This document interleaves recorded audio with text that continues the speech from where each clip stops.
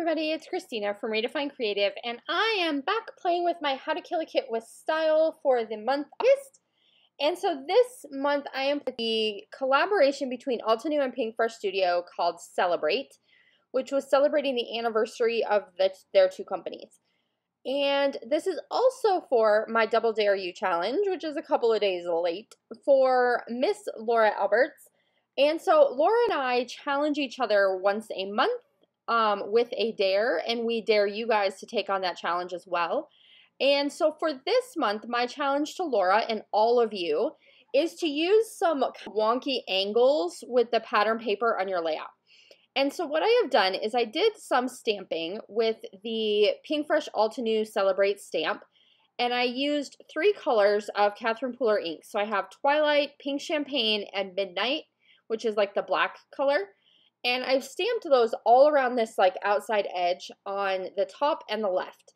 And then I have taken this ombre pattern paper from the collection and backed it with just a tiny border of black, and then put those 2 pattern papers at a little bit of a set angle. And so that's my challenge to you when you're creating a layout this month, is to play around with this idea of some wonky angles. And so then I'm going to go ahead and take this 4x6 black and white photo of my daughter. And I totally apologize, you guys, if you can hear my crazy family playing in the pool in the background. We are trying to keep cool. It is pretty hot here in Arizona right now, and so we are trying to keep cool around here and get in some exercise since we are doing the whole school at home business now. So I'm taking this pattern paper with these flowers, and I wanted to add a little bit of that black detail.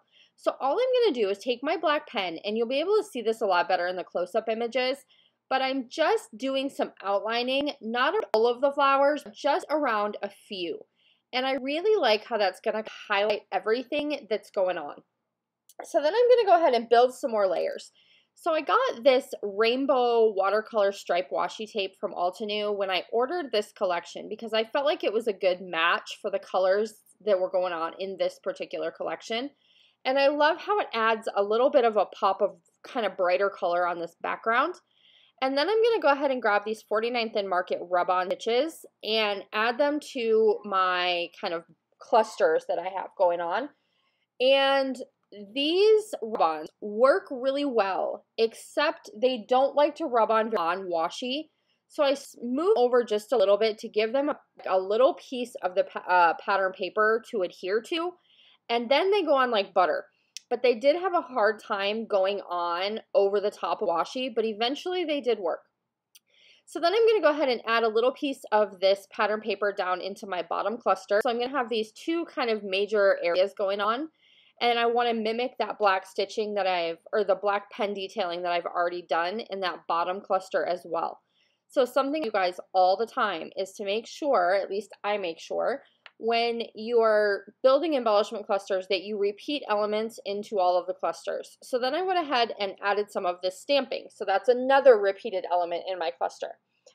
And I'm going to go through the ephemera pack that came with this collection and pull out some of the florals, just because I want to build a floral cluster over on that left side of my picture.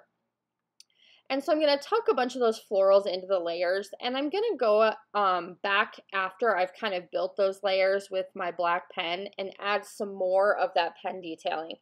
So I really love, because I'm using a black and white picture and I have these black accents with all of this color on the page, I am loving that pen detailing and what it adds. So do not be afraid to add some extra detail to your die cuts, to your stamping, to your pattern paper. Anything that's going to kind of tie all the elements in together. So then I go ahead and grab some fresh bouquet paper that has this black and white floral, so I can add even more of a little pop of black and white.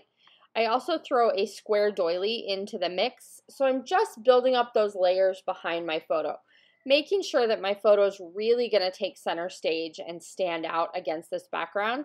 And that black border and that white, like lacy edge of the doily kind of help in that respect to make sure everything stands out. So this was just kind of a random picture, so I don't really have a big story to tell. When I was doing her back to school pictures this year, this is just one of the shots that we took, and it doesn't have like her school books in it. It doesn't have her computer, since we're doing virtual learning. It's just this picture of her looking back over her shoulder, and it's one of my favorite poses to do with her. So it's just kind of an everyday basic photo. I am going to take a little bit of this kind of sheer ribbon that has a little bit of a glitter to it, and I tie a knot around the bottom of my photo with it.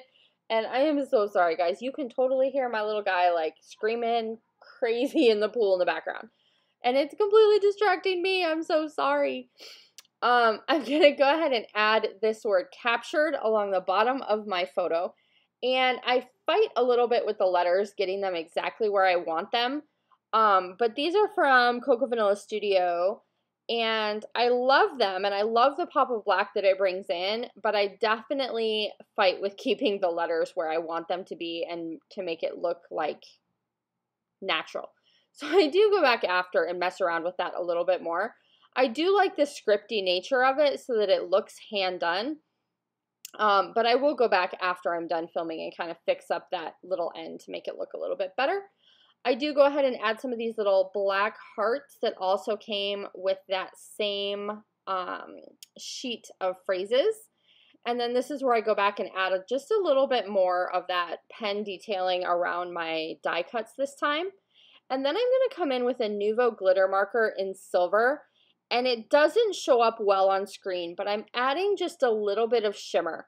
So I'm putting that on some of my embellishment florals, as well as the florals that I have around the edge of my paper, so that when you kind of tilt the page or when you look at it, it has a little bit of a glittery, like shimmery look to it.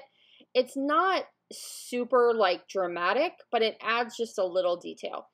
And then I'm going to go ahead and scatter some penguin suit sequins from Spiegel Mom Scraps, as well as some black splatters to all of my clusters. And that is basically going to do it for this layout. So I really love the combination of this very floral pastel collection with the contrast of the black and white. Hopefully you like seeing what I did too, and you will play along with wonky edges to your pattern paper for the challenge this month. Bye everybody!